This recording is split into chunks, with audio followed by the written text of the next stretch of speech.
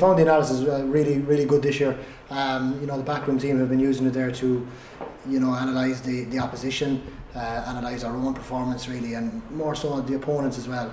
The team lineouts, puck outs, frees conceded, all sorts of, breaking down the game into different elements.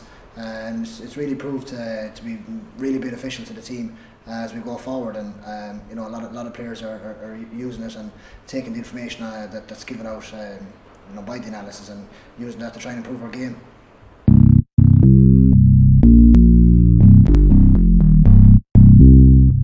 Yeah, I suppose in analysing your own position, then the lads can itemise the amount of time that you're on the ball. It might be only a couple of minutes in the whole game, and that's proved very beneficial as well, because it probably points out things that you've been doing wrong, maybe the positions that you get yourself into on the field, and that's all helpful. The more information you have, the better equipped you are to try and improve your performance.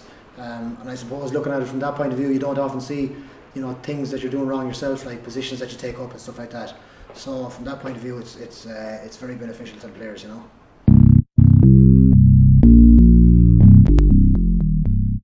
Yeah, I mean, we're delighted with Avenir Sports, the help that they've given us so far this year, and we're looking forward to working with them hopefully for a long season ahead.